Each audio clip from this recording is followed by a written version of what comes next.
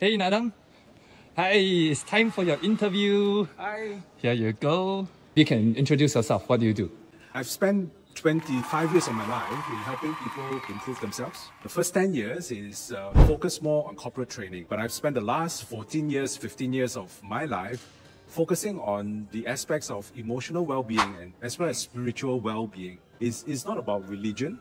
Yeah, it's like having a bigger worldview, a bigger mindset, being connected with people. What inspired you to walk this path? I went through a life-changing process back in the year 1999 to about 2000. Everything just went wrong for me.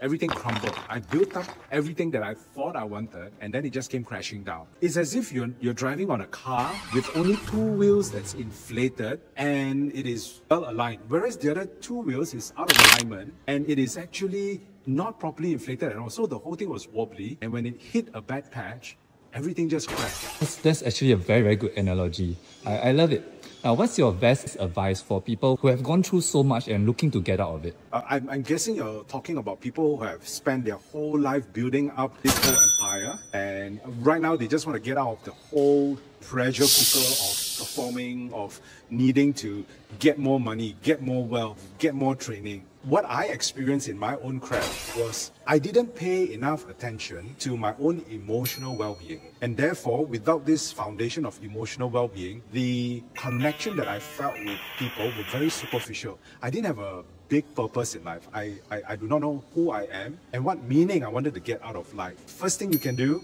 get yourself some safe space. Let go of a lot of emotional baggages that you may be holding on for too long in your life. Wow, that's very good advice. We need to take care of ourselves first before we can impact the world around us, right? Okay, I love it. Thank you so much, Nadam. I learned a lot from you. High five. Yeah.